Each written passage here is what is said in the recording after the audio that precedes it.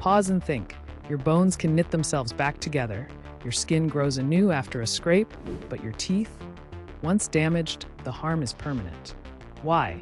Teeth are unique in the body. They are technically alive, filled with nerves and blood vessels in the pulp, yet their outer layers, enamel and dentin, are completely lifeless. Enamel, the hardest substance in your body, is made of tightly packed minerals but contains no living cells. This means it cannot regenerate or repair itself. When you chip, crack, or develop a cavity, there are no cells available to rebuild that hard surface. In contrast, bones contain living cells called osteoblasts that continuously repair microscopic damage and help heal fractures. Teeth lost this evolutionary advantage long ago.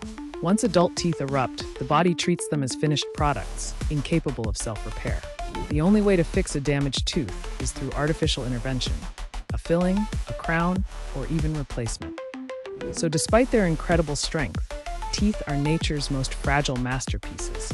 A single crack is a lifelong reminder that the strongest things aren't always the toughest and cannot always heal themselves.